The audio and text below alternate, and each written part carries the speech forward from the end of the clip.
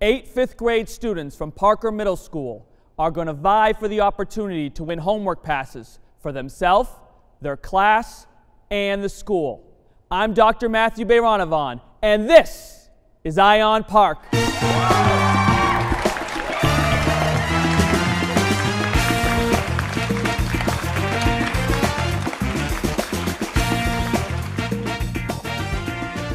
I'm Anne-Marie Fiore, Director of Technology and Information. And I'm Dr. Linda Hirsch, the English Language Arts Department Coordinator. Welcome to Eye on Park.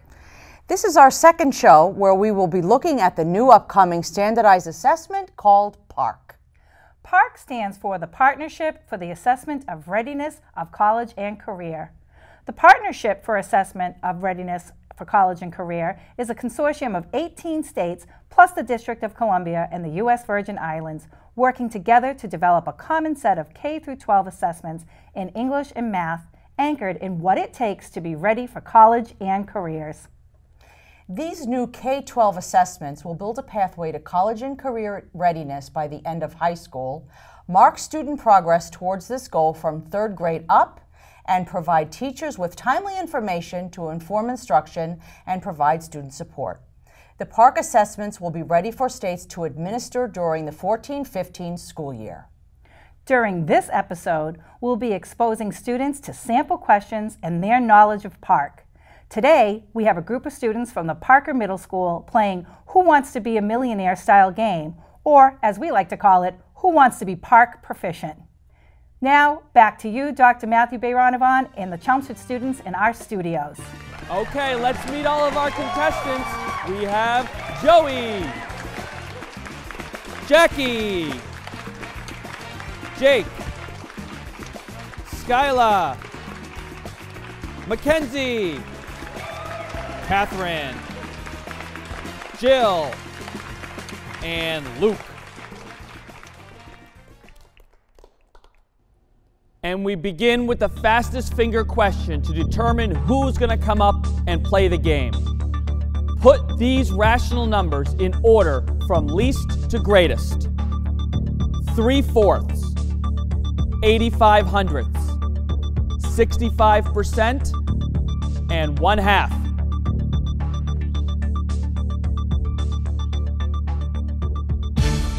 And now, let's see the correct answers in order. It is 1/2, 65%, 3/4, and 85 hundredths. Let's see who got the correct answer in the shortest time. It's Jackie! Congratulations, Jackie! Come on up. Let's play. Congratulations, Jackie, for being the winner to come up here and play the game. Thank you. So you're a 5th grade student at Parker Middle School, is that correct? Yep. And who are your teachers? Miss Briand and Miss Ablack. Oh, both excellent teachers. They're really good.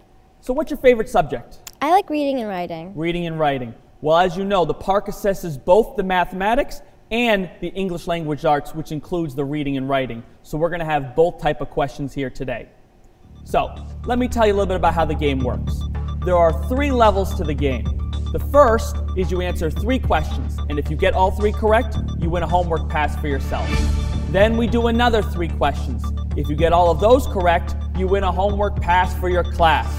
And then there's a final 3 questions, and if you get all of those correct, you win a homework pass for all of Parker Middle School.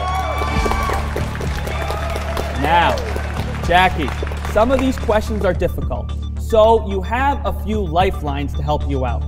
You can use a 50-50 for a multiple choice question. If any of the questions are difficult, it will narrow it down from 4 choices to 2.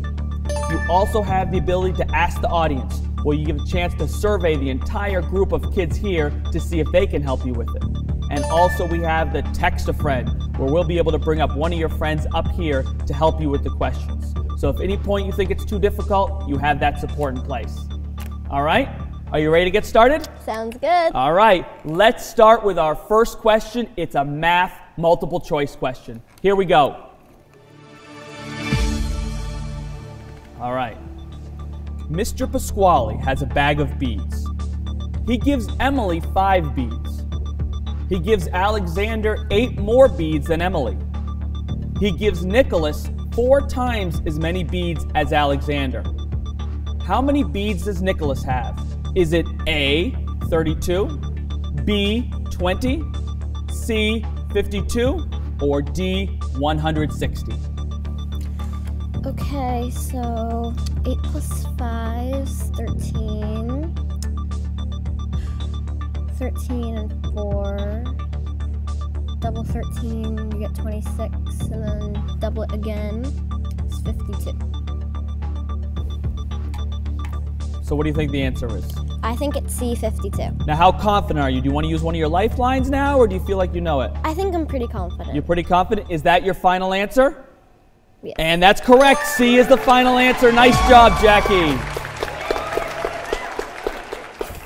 Mathematics Standards 40A3 has students solve multi-step word problems posed with whole numbers and having whole number answers using the 4 operations, including problems in which remainders must be interpreted. Students represent these problems using equations with a letter standing for the unknown quantity. The question assesses the reasonableness of the answers using mental computation and estimation strategies, including rounding. We're starting off the questions with a 4th grade standard to get the contestant comfortable. This question comes from the Operation and Algebraic Thinking Standard. Students have to solve multi-step word problems posed with whole numbers and having whole number answers using the 4 operations. Students must also assess the reasonableness of answers using mental computations and estimation strategies, including rounding. All right, Jackie. First question's down. You ready for the second question? We just did a math one. We're going to move to English Language Arts. All right, let's start with question 2. I'm going to read a passage and then ask you a question with 4 choices. Are you ready? Kathy Jimson moved into our neighborhood in August. Right away, she started to change her front yard. She pulled out all the old vines and planted a simple garden that's easy to take care of. Its most striking feature is a trail of Arizona river rock. These silver stones brighten the yard and are a good contrast to the plants. She has planted slow-growing garden juniper among the rocks. Their gray-green needles provide an excellent contrast to the stones. The grass she chose, with its wonderful yellow spires, require little water. The yellow mums, which also use little water, are great accents to the darker shrubs. At both corners, she has planted bright red roses that need little care. All her shrubs are dwarf varieties that need little attention. In the center of the yard are a soft-leaf yucca tree and a Japanese maple tree. The whole yard is surrounded by a border of liriope flowers, which can survive on rainfall alone. And now the question. What is this passage mainly about? Is it about A, how to use river rock in a garden? B, educating readers about fall plants? C, describing a simple garden? Or D, fitting dwarf plants into a garden? I think the answer is C or D. Can I use one of my lifelines? Absolutely. Which lifeline would you like to use? I want to narrow it down to 2, so can I use the 50-50? Okay, so 50-50. Computer, eliminate for me 2 of those choices. All right, the computer has eliminated B and D, so we are left with 2 choices. A, how to use river rock in a garden, or C, describing a simple garden. Well, I thought the answer was C or D, so I'm going to go with C. Okay, is that your final answer? Yes. And that is correct. This English standard falls under Reading for Information. Here, students need to determine 2 or more main ideas of a text and explain how they are supported by the key details and the ability of summarizing the text. This standard is under the strand of key ideas and details that addresses the understanding of the main idea or gist of the larger concept, framework of a textbook chapter, an article, a paragraph, a sentence, or a passage that is a sophisticated reading task. Being able to draw conclusions, evaluate, and critically interpret articles or chapters is important for overall comprehension in college reading. All right, Jackie, you have the first two questions correct. We now go to our third question of this segment, and it's always our PARCC interactive question. Are you ready for it to win yourself a homework pass? I'm ready. All right, let's get started with question 3. As you can see on the iPad in front of you, there is a math interactive question.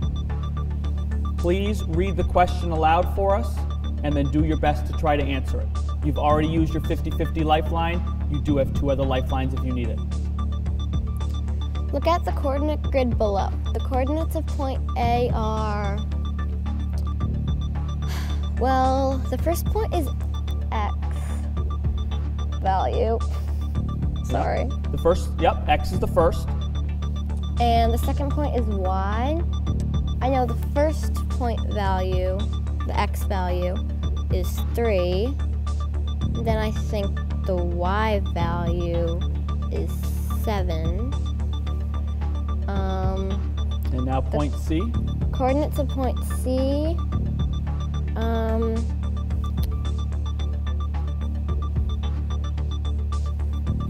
I think the Y is 1 and the X is 5.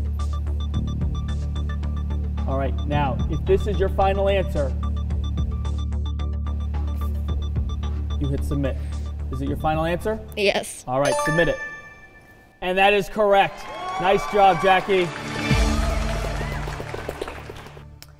This mathematics standard, 5G1, where students are able to use a pair of perpendicular number lines called axes to define a coordinate system. The intersection of the lines, the origin, arranged to coincide with the 0 on each line, and a given point in the plane located by using an ordered pair of numbers called its coordinates.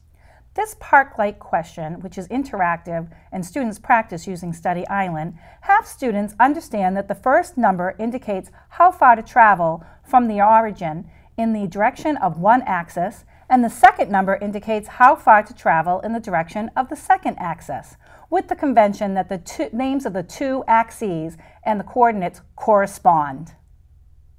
All right, Jackie, you've got yourself the homework pass. Now we're going for your class. I got to tell you, in the beginning, you said your favorite subject was ELA, reading, but you are excellent on those math questions. Nice Thanks. job. You ready for question 4? I am. All right, let's get started. Here we go. Back to an ELA question. I'm going to read you 2 passages. Then I'm going to ask you a question, multiple choice, and you'll choose which one is the correct answer. Here we go. Passage 1. Guam is an island in the middle of the Pacific Ocean. People in Guam are outnumbered by the brown tree snake. 40 years ago, there were no brown tree snakes in Guam at all. Today, there are more than 1 million. Nobody knows where they came from or how to stop them from multiplying. Many kinds of rare birds are becoming extinct because of the brown tree snake. And passage 2. Guam is an island in the Pacific Ocean. Today it belongs to the United States. It is not a state, though. It is a U.S. military base for the Air Force and Navy. It is the largest of the Marina Islands. Its total area is 209 square miles. The capital is Agana.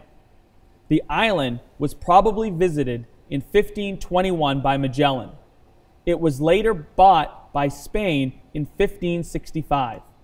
In 1898, Spain gave the island to the U.S. It was part of a deal made between the countries after the Spanish-American War. Guam's people became U.S. citizens in 1950. And now the question. What comparison can be made after reading the 2 passages above? Is it A, they both talk about the political history of Guam? B, they both probably came from a science book? C, they are both about wildlife on Guam? Or D, they are both about the island of Guam? Well, both passages talked about the island of Guam, so I would say D. They're both about the island of Guam. You sound pretty confident. I am pretty confident. So you want to use a lifeline? No, I think I have the right answer. Is that going to be your final answer? Yep. D? That is correct. You got it. In language arts, many of the standards are interrelated based on the strands that bind the skills together. One question can span several standards in both reading for literature and reading for information. This particular question touches upon the strands of key ideas and details, craft and structure, and integration of knowledge and ideas. As explained in our last question, key ideas and details talks about the key concept being expressed and details, major and minor, that support these ideas. I gotta tell you, Jackie, I'm getting nervous. You're not nervous, but I'm getting nervous here. You're doing a great job. Thank you. You ready for another math question? Yep. All right, here we go. Another multiple choice, question 5. Here we go. All right. Miss Reynolds is starting a marching band at her school. She first does some research and finds the following data about the other local marching bands. Look at that table displayed and answer for me the following question. There are how many brass instrument players per percussion player? Is it A, 2, B, 3, C, 5, or D, 8? I'm not sure which operation to use. Can I use one of my lifelines? Yes, you can. Which lifeline do you want to use? You've already done the 50-50. Do you want to ask the audience or do you want to text a friend? I'll ask the audience. Okay, audience, it's your chance to get involved here. Jackie is not sure of the answer. How many brass instrument players are there per percussion player? You have 10 seconds to answer in.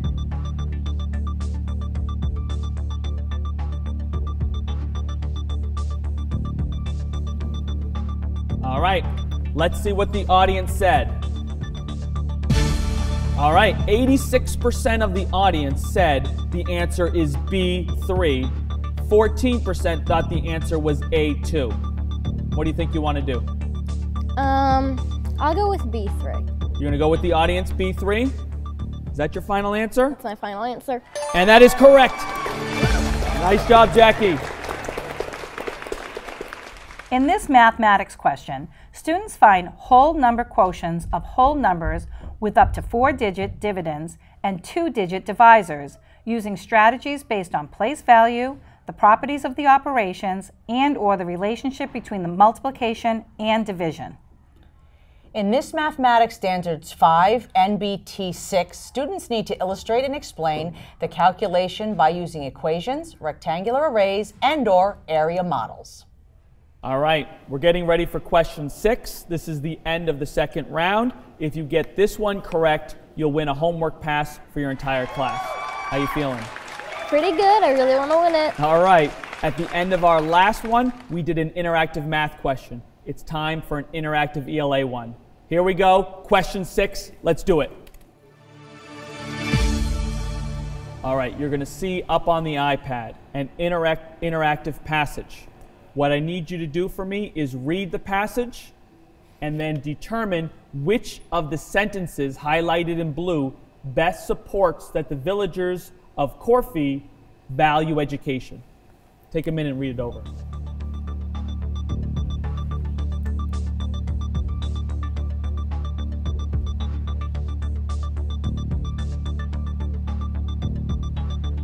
So what do you think? Well, they asked for a new school, so that must mean that they value education, so I'm going to go with 4. They requested a new school. All right, you seem pretty confident.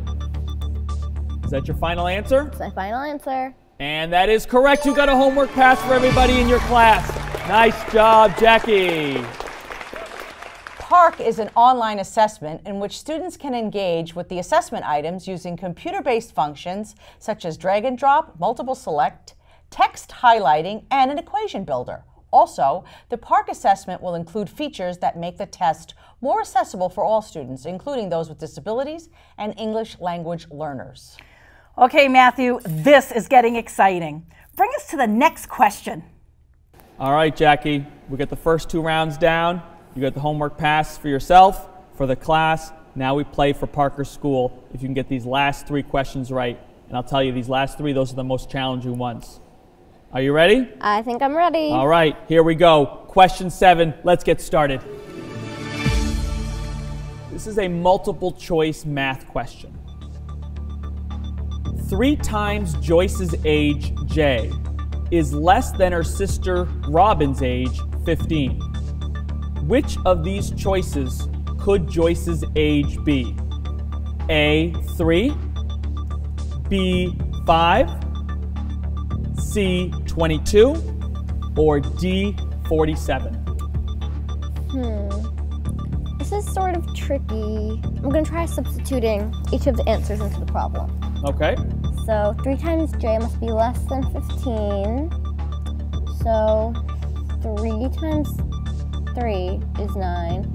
And 9 is less than 15. So it must be A, 3. How confident are you? I'm pretty confident in this. Really? Lifeline? I don't think I need one this time. Final answer? This is my final answer. You got it, that's correct. Nice job. While solving this problem, students show an understanding of solving an equation or inequality as a process of answering a question which values from a specific set, if any, to make the equation or inequality true. In this mathematics standard, students need to use substitution to determine whether a given number in a specified set makes an equation or inequality true. All right. Are you ready to go for another multiple choice question? Question number 8? I'm ready. All right. Here we go. Question 8. Let's do it. ELA question. I'm going to read you a passage and then ask you a question. Last night, I had trouble falling asleep. After rolling around in the bed for over an hour, I finally gave up and went to the kitchen. A glass of warm milk should do the trick. I almost jumped when I saw the refrigerator in the darkness. The light from the street poured through the window. It cast a scary shadow on the refrigerator. A movement in the darkness caught my eye. Was there someone else in the kitchen with me? Which of these sentences from the passage helps the reader identify which point of view it is being told from? Is it A, a glass of warm milk should do the trick? B, a movement in the darkness caught my eye? C, the light from the street poured through my window? Or D, it cast a scary shadow on the refrigerator? Well, the story's being told in first person, and a movement in the darkness caught my eye is in the first person, so I would say the answer is B. B? B. How confident? I am very confident. Pretty very confident. Yes. Lifeline? All right. Final answer? Mm-hmm. And you are correct. It is B. Here again we see the Common Core State Standards strand of craft and structure where the author shows through the text his or her own specialized language and phrases that communicate specific meanings to ideas within that content realm. Identical terms used in different domains can convey completely different intentions. This particular question hits upon Reading for Literature 6, where the text describes how a narrator or speaker's point of view influences how events are described. You will see through all of these strands and standards that they relate and flow through all the key concepts in English language arts. All right, we're on our final question.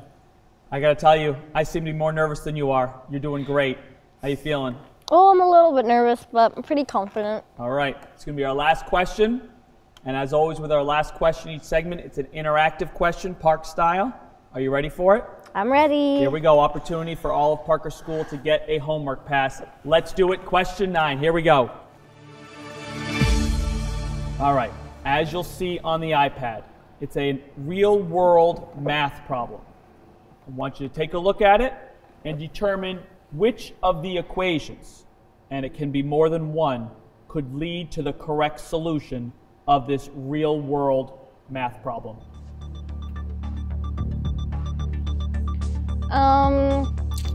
This is difficult. I really have no idea for this one. Well, good news. You still have a lifeline left. You want to use it? Yep. All right. It's text a friend, and you could bring a friend up here. Who would you like to get up here? Mackenzie? Mackenzie? All right, come on up here, Mackenzie. Your friend Jackie needs your help here with our final question, interactive math question.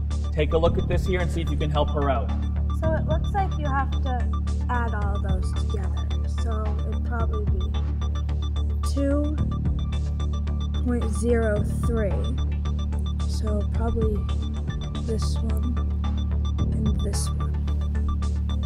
Probably not the fifth one because that. Now, why wouldn't it be the fifth one? That says 2.03 also. Because 1 plus 3/10 plus 4/10 plus 2/10 doesn't equal 2.03. All right. So, Jackie, you get to make the final decision here. How confident are you in Mackenzie's answer of the third and the fourth choice both being the correct answers? I'm pretty confident. She's pretty smart in math, so I trust her. Okay. So, this is for the homework pass for all of Parker. Is this your final answer? Yes. All right, click the submit button. Let's find out. Yay! And it's correct. Congratulations. Got all 9 questions correct. Nice job, Jackie. Thanks to all the kids for doing this. We are now going to go to Dr. Jonathan Landman, the Assistant Commissioner for the Department of Elementary and Secondary Education for Teaching and Learning, and Chelmsford's own Superintendent, Dr. Frank Tiano. Thank you. Thanks, Matthew. As you know, we're joined here by Dr. Jonathan Landman. He is the Assistant Commissioner from the Department of Elementary and Secondary Education. Dr. Landman, thank you so much for joining us here on Eye on Park. Thank you so much for having me. I'm thrilled to be able to come out and just so glad that we're working together, district and department together. It's great. It's a nice opportunity for all of our folks at home to hear a little bit more about PARCC. Yeah. But before we talk about PARCC, let's talk about you for a minute. Now, Sure. as I mentioned, you're the Assistant Commissioner for Teaching and Learning at the department. If you could just tell us a little bit about your background and perhaps what your role specifically looks like. Sure. So actually, my career has been largely out in the school districts. I spent about 10 years as a history and social studies teacher at Brookline High School, and have since that time worked as a high school principal, as an assistant superintendent in a couple of systems, as a superintendent, and came to the department about a year and a half ago. My portfolio is broadly titled Teaching and Learning, and I've got responsibility over the curriculum instruction unit of the department, and over the last year have been responsible for the rollout of a large initiative called RETEL, which has been providing professional development to the field about how to meet the needs of English language learners. So that's what I'm up to mostly, and I've been involved also with this PARCC rollout process. That's a huge responsibility you have. Has the transition been smooth? It's terrific, actually. Love working at the department and feel like it's a really great thing as a person with 20 plus years of experience in districts to be bringing that experience to the department and that perspective to department work. And we're moving forward, and as we mentioned before the show, I just appreciate the support that you and your colleagues have been providing for us here in the districts. I know it's not easy. Well, we really appreciate the partnership and being able to do things like this, come out and speak to the community about what's going on in education. It's great. Right. So we're going to talk about PARCC for a minute. Now, Jonathan, we're lucky to be working here in Massachusetts, where we have some of the best schools in the country. And so far, as an assessment tool, we've used the MCAS to help get us there. How is the PARCC going to continue that growth and take us deeper into our students' learning? So it's a great question. So I mean, one of the things that is a question that's out there in the community, in the public, is what's in it for Massachusetts when we've had so much success with MCAS, so much success with our former standards. So I guess the way to start this is to say that in 2010, the Board of Ed adopted new curriculum frameworks in both language arts and math that incorporate the Common Core state standards. And this shift to the new standards means that no matter what, we're going to have to evolve our assessments, because we need to have assessments that are aligned to these new frameworks that we've put in place. And the PARCC assessment is potentially an opportunity to enable us to assess some of the shifts that are demanded in these new frameworks in some really exciting and innovative ways. And for districts, this is a shift. Again, we're moving forward. Now, Chelmsford, like other districts, have been looking at the PARCC questions, and we've been looking at the website, and we've been looking at the navigation device. Can you tell us a little bit of difference between the two types of questions? You mean between the PARCC questions and the assessments in Yes. MCAS and PARCC? So one huge thing that's been talked about quite a bit already is that MCAS has always been a paper and pencil assessment, and with the shift to PARCC, while there is going to be a paper and pencil version of PARCC available, at least until the point when we have technological accessibility for students around the state. With the PARCC assessment, we have this new online approach, and the online approach, for example, in mathematics, allows a broader array of question types, which allows us to explore aspects of mathematics, a variety of mathematic thinking that was not possible to explore with the old MCAS system. Sure. And again, in language arts, allows us to do more of that work, connecting the text and evidence to these responses. So I think those are probably the big shifts is around moving to technology, and then being able to use item types which allow us to assess some of those new skills. Nice. Yeah. And just so we're clear for the people watching, is PARCC going to work in conjunction with MCAS or replace MCAS? So for the time being, what we're doing this year is a field test. And so this first event that's starting up now, very soon, in the coming week, and it's going to be happening over the next several weeks in districts, is actually not an assessment of students. It's an assessment of the assessment itself. And the field test that we're doing right now is a part of a random trial that's happening all over the country. Over 1 million students are participating in the field test, and in Massachusetts we have about 80,000 students who are participating. And the students who are participating in the field test, districts were offered the opportunity. I don't know how Chelmsford chose to go whether they, but districts were offered the opportunity either to have students do the MCAS in the area that they're participating in the field test, or as well as the field test, or just to do an either or. So I'm not sure you could share with the community what choice Chelmsford made in that regard. But what we're doing with the field test right now in no way is intended to replace MCAS. It's really an opportunity to take a close look at whether the PARCC assessment is able to assess these new skills that are demanded by the shifts in the standards effectively or not, and to see whether it is an assessment that is as rigorous or more rigorous than MCAS, and whether it is able to assess with validity and reliability. Thank you for making that quite clear. And as you know, the implementation of this, it makes sense to do the field testing, not only for the validity of the testing, but also too for districts in terms of getting that technological component. And so as we're moving through, our tech department, along with our curriculum and assessment folks, are really interested to see how this plays out. That's very important. In fact, I really should have said more about that. This is not just a test of an assessment of the assessment questions themselves. It's really an assessment of how the technology works. It's an assessment of how the implementation works out in the field. And by the way, let me just say, I mean, this is a field test. We're expecting that there are going to be some glitches and bumps along the way. This is a huge undertaking. You know, during this field test process, there's going to be, again, over 1 million kids participating in a new assessment. And we know that, you know, that's a very big, complex undertaking. The good news is, there are no stakes associated with this whatsoever. It really is an opportunity to try this thing out in all of its complexity. Yeah. And I keep reinforcing that.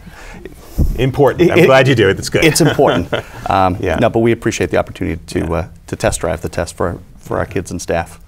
We're doing this show to reach out to our community. Again, when you hear PARCC, there's a lot of things associated with it, and people, we have so many acronyms anyway in education that we want to make sure that it's clear. How is the DESE reaching out to not only communities like Chelmsford, but the entire Commonwealth in terms of letting people know what PARCC's all about? So we're really trying very hard to get out there to answer people's questions and try and share good, clear information about what's going on, because this is obviously an important transitional moment. Although the decision hasn't been made, we're trying something out that is potentially very consequential for the state. And then there's also some materials, again, at the PARCC site on the Department of Ed website. And we've also put together a couple of pages that share links to a variety of the other places where people can get information about PARCC. So there's a very extensive PARCC online site where people can get information about the new assessment, so the PARCC online resources is very expansive. And I think on the second page of these resources, we go back there because one of the most interesting sites to explore is one that I'm going to share a little bit of information with you today. It's the sample test item section. I think a lot of parents will find that page on the PARCC page very interesting. So on this page, the Department of Ed PARCC site that I mentioned, the link is here.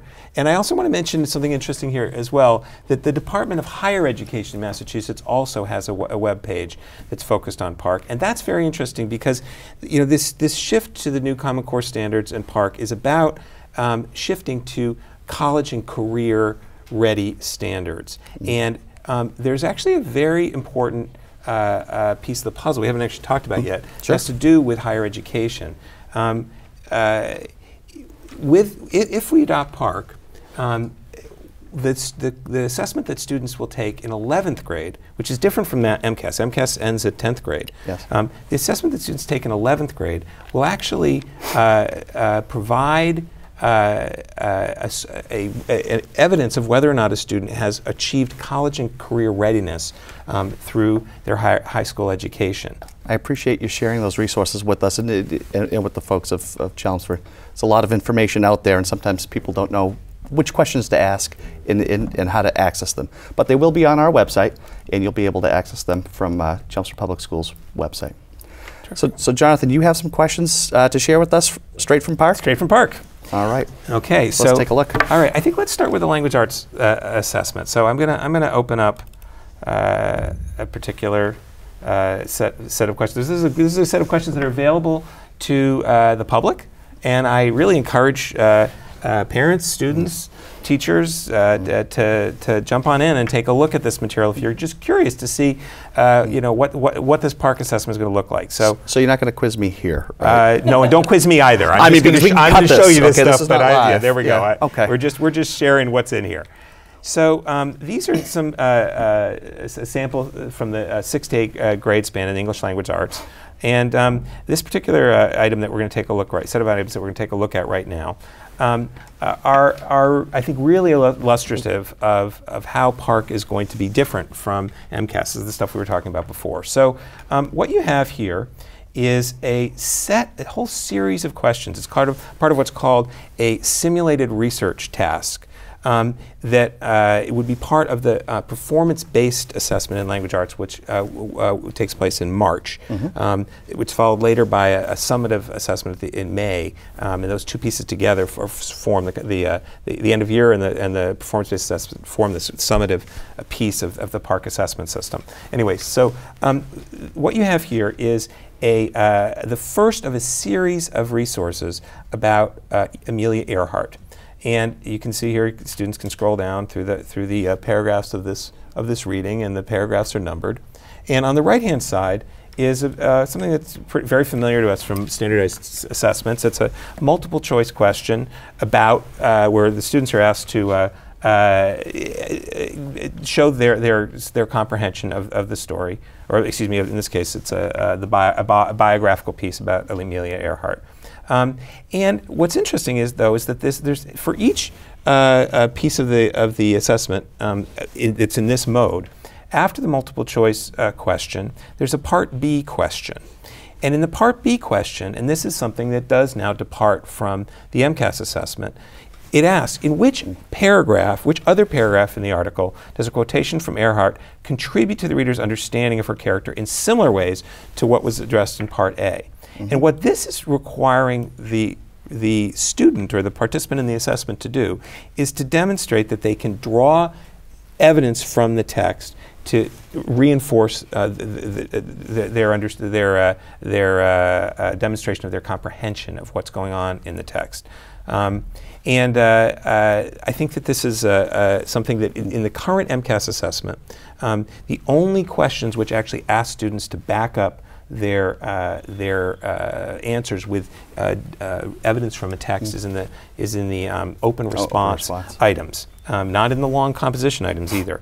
But now with this new assessment, we're able to dig much deeper to see whether students are able to show the relationship between their answers and evidence from whatever it is that they're looking at. And that's going to be very, very important. So if we keep going now, I'm just going to keep moving through this. This is the second item. This is one of these technology-enhanced items, which are part of both the a performance-based section of the assessment and also the end of year. And here, we're still in the same reading. And look at the question on the right-hand side. According to the biography of Amelia Earhart, which events had the most significant impact on Earhart's life? From the list of events, create a summary by dragging the 4 most significant events and dropping them in the boxes in chronological order. And here, a student, I'm just going to make it up, but I'm going to put some events, drag and drop some events down here. Here again, what is somewhat different from a multiple choice kind of assessment is that the students are actually being asked to organize the information using this technology-enhanced system. Sure. In the current MCAS assessment, to have a student show you that they're able to organize information, you'd have to have them write. Right. So this is, again, is allowing you to assess in a very efficient and actually cost-effective way some of the things we haven't been able to get at through MCAS except through open response questions. So we still have a lot of writing in this assessment, but it allows us to get a deeper understanding of students' comprehension and use of the evidence piece through the technology. That's a nice feature. Yeah. If we keep moving now here, see we're on the next page. So now here's the second resource about Amelia Earhart, and here, interestingly, this is now taken from a website. And one of the things that you're going to see in a minute, one of the things that I think is really exciting and interesting about the PARCC assessment is it really allows us to assess how students are developing their comprehension skills around the whole range of 21st century media. So unlike with the paper and pencil assessment like MCAS, once we can get all students into a computer-based assessment like this, we'll be able to give students readings, audio clips, video, show them pieces of a website, and really see whether students are able to navigate, make sense of all the different kinds of media which these days they need to be able to make sense of in order to make sense in the world. And those types of skills are in the Common Core standards as well. Absolutely, absolutely.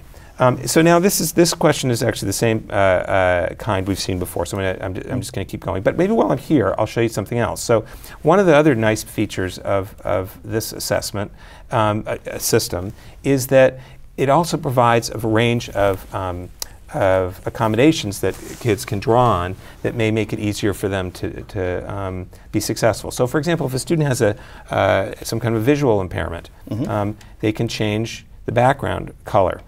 So that maybe it's easier for them to read. You see, so maybe this helps them to be able to read better. These are accommodations. These are available to all students. Take a look at another one. A student can add a magnifier. So if they're having trouble, reading something, or maybe this is better for those of us in the 50 up range. But they can drag the magnifier over and are able to see better here. So they have a chance to personalize it, similar to how they would on their own device. Yeah, I'm just going to try and get rid of this, the magnifier, so we can see. This is another word. They can mask answers and just uncover one at a time, which for some students can help them to focus and can help them to do better on the assessment. There are other interesting features like that. For example, this one over here allows students to. Let me get rid of this first for a moment. As they're eliminating answers, if they decide, well, I know B is wrong, they can put an X over B and say, okay, I'm still trying to figure out whether it's A, C, or D, but I'm going to get B out of the way. So these are things that are available to everybody that help students to be able to be successful. One of the things we're very excited about that would really be a step forward with the PARCC assessment is that for English language learners, they'll be able to drag their mouse over any word and get a definition.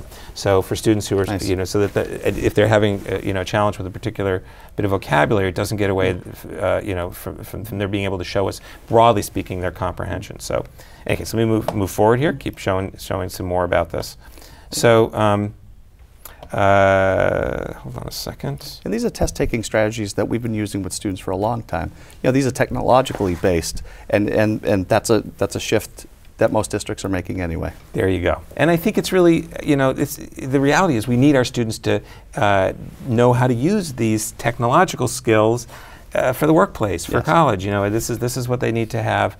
So it's a good thing that we're making the shift to having these things be part of the assessment as well. Although it's certainly very important that if a student is going to be asked to do an assessment like this, that they've had opportunities in the classroom to work with the technology first. So it's really important that we find the funding for those districts and schools that haven't got that kind of access to get to that point. And that's something we're working on in the state right now. So moving through this, I'm just trying to get to one more piece of the puzzle here. So this is another situation where the students are going to be asked to use evidence to demonstrate, to back up their point of view. So below are 3 claims that could be made based on this article. Select the claim that's supported by the most evidence. So you pick you select a claim, and then you go down below, and then you have to pick the evidence that best supports that claim, the quotes from the story that best support that. And now here, as we mentioned, there's now varied sources of media. In this particular question, there's a video. That's great. The students are asked to watch a video, and again, then they're supposed to, from that video, they're supposed to demonstrate, here's the question. In the video, Amelia Earhart, Life and Disappearance, the narrator mentions people who qualified Earhart's skills as adequate. What's the meaning of this phrase intended to suggest to the viewer of the video? They have to give their comprehension, and then, again, in part B, back it up. So, and then I want to just go to this last piece here. Forward through. So now here's where PARCC departs in the most significant and exciting way, I think, from what we've been doing so far with our MCAS assessment. So currently, MCAS has open response questions every year, but only at 4th, 7th, and 10th grade do we have a long composition writing assessment. Right. The MCAS has been wonderful. It's been first in class in the nation. But PARCC really does promise, and we'll have to see how it delivers, but promises to go beyond that in this area in particular. Every year, from 3rd grade to 11th grade, students will be asked to write a significant piece of writing as part of the assessment, which will encourage, around the state, encourage us to put more attention and focus onto this work of teaching students how to communicate in writing. And these assessment questions are taking us to the next level. In that, so let me just back up for a second. So when the state was developing, when the Common Core assessment frameworks were being developed, a lot of the effort that went into the pre-work before the standards were developed had to do with going on interviewing professors of freshman English and freshman history and science to see at the college level what did professors say that their students need to know and be able to do to be successful. And what we heard over and over and over again in that interviewing process was that students needed to be able to back up their claims with evidence. They needed to be able to express their ideas clearly, and they needed to be able to back up their claims. Well, in this new set of writing assessments, what we're asking students to do is to draw from multiple sources, back up their claims with evidence, and write about it. So look at this assessment question here. You've read a website entry and an article and watched a video, so 3 different resources describing Amelia Earhart. All 3 include information that supports the claim that Earhart was a brave, courageous person. The 3 titles are, and then they're there, and those you can see the students can toggle back and read, click onto any of the, whichever the pieces they need to go to. as they're writing their piece. Consider the argument each author uses to demonstrate Earhart's bravery. Write an essay that analyzes the strength of the arguments related to Earhart's bravery in at least 2 of the 3 supporting materials. Remember to use textual evidence to support your ideas. So here students are being asked to synthesize what they've learned from multiple sources and then to make an argument based in evidence. Right. And that, if we can get our students to the point where they're getting into the habit of doing that on a regular basis, we're really going to be preparing them for success later on. And to be able to have them do it in a time-efficient manner as well. It's not an all-day process, like the grade 4 writing prompt or the grade 10 writing prompt. And to be able to think critically and to be able to provide the evidence in a timely and concise fashion as well. That's right. That's right. So actually, that's an important distinction also between MCAS and PARCC. MCAS is an untimed assessment. PARCC, there's actually more sessions, but the sessions in PARCC are timed. And there's a specific amount of time that's projected that most kids are going to take to do the assessment, and the maximum allowable time is 50% more than that. And that's because the research has shown that for the vast majority of students, if you add that 50%, anything beyond that, they're not really going to do any better on the assessment. For students who have an IEP, which specifically allows them an untimed amount of time, they'll have that time still. But for most students, there'll be you're right, that's a really important point. It's going to be a more time-delimited thing. So should we move on to the math assessment? Absolutely. Great. Okay, so I think I'm going to show math at a couple different grade levels. So let's start with right here. With a math question from, I believe this is a 4th grade math question, if I recall correctly. So we were talking earlier about how there's a broader variety of question types in the math assessment. This is one of the new assessment options that was not available on MCAS, which just had multiple choice, short and long, short and open response questions. This is a question where actually the students are able to be a little bit more constructivist in their response. If you think about it, when you do a multiple choice question, you're giving students 4 options, they're picking one.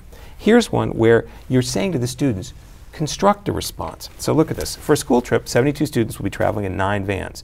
Each van will hold an equal number of students. The equation shows a way to determine the number of students that will be in each van. 72 divided by 9 equals. The given equation can be rewritten using a different operation. Use the drop-down menus to select the operation and the numbers to complete the equation. So take a look. So here we go. All right, now we're going to go, I see 72 is over here on the right-hand side, right? So I'm going to go over on the left, and I'm going to choose here. I'm going to choose 9. And I'm going to choose times, and then my question mark equals 72. So here I've built a response. So it's allowing us to see a little bit more what students can construct on their own, although we still are giving them scaffolds to do that. Right. Here's a question where students will have scrap paper. Here's a question where the student just needs to figure it out on their own and then type in their answer. Patricia needs to read for 120 minutes each week. She reads so many minutes Monday, so many minutes Tuesday, so many minutes Thursday. How many more minutes does she need to read this week? Student needs to do a little arithmetic problem there. Here's kind of an interesting piece. One of the things that one of the test developers in Massachusetts who's focused on math was sharing with me, this is a question which allows students to do some graphing. And one of the things she shared with me is in the current MCAS assessment, whenever we want to have students graph, it has to be done by hand in an open response question. So we're therefore very limited in the number of graphing questions that we give to students because we're worried that it may be hard to read their handwriting, hard to figure out what they really understood and didn't understand. By contrast, with this computer-based assessment, we can probe in a variety of areas. Graphing is one. If you look up here, there's some others as well. We've got a ruler that the students can bring on board, a protractor. That's great. Calculator, and some questions will later on when kids get older and more sophisticated, they'll have a graphing calculator. Other kinds of tools that you can bring on for specific questions, which enable the assessors to look at a broader and more complex array of students' mathematical understanding. So this one is about tiling. An art teacher will tile a section of the wall with painted tiles made by students in 3 art classes. Class A made 18, B made 14, C made 16.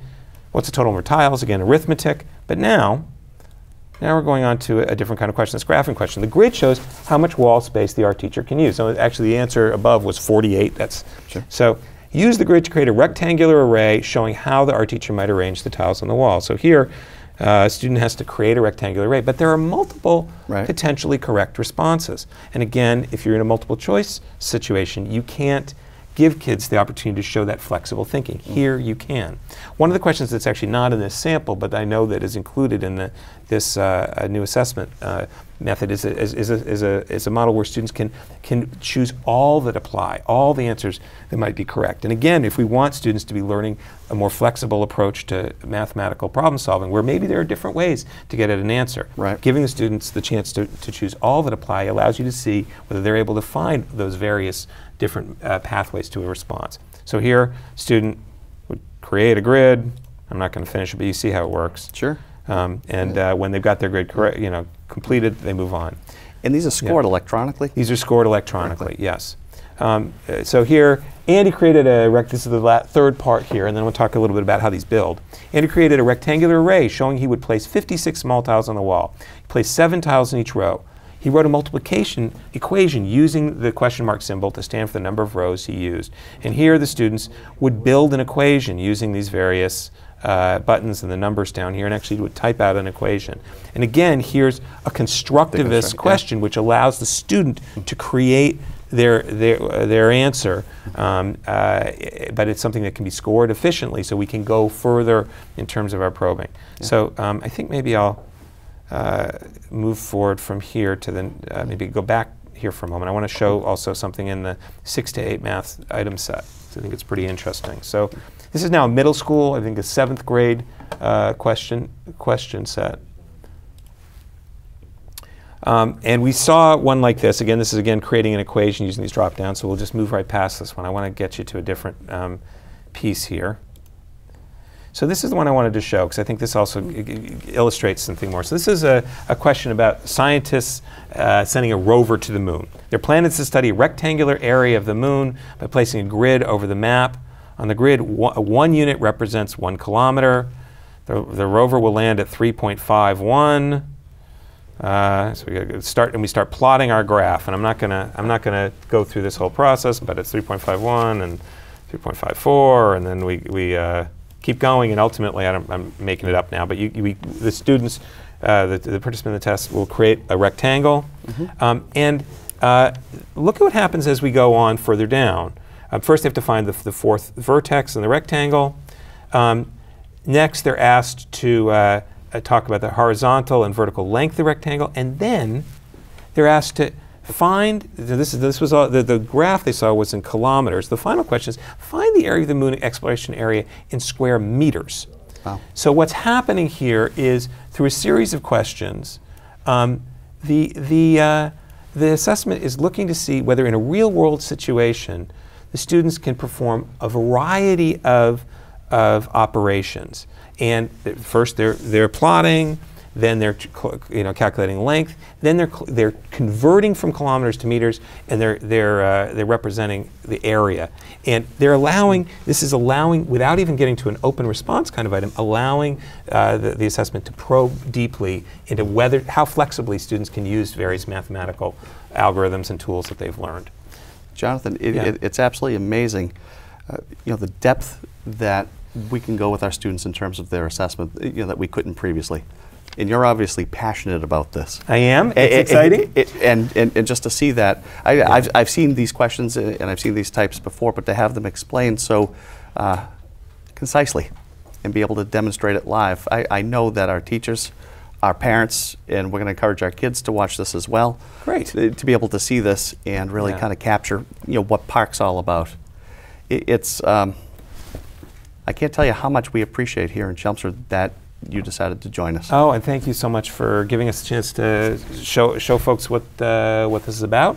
It's going to be a really important process over the next year and a half for us to evaluate whether this promise of PARCC is realized, and if it is, I think this is going to really, enable us to move Massachusetts to the next level of excellence, which I think is a very exciting prospect. And I really, again, thank you so much for sharing the communication with the community. It's tremendously exciting that people get to hear about what's going on.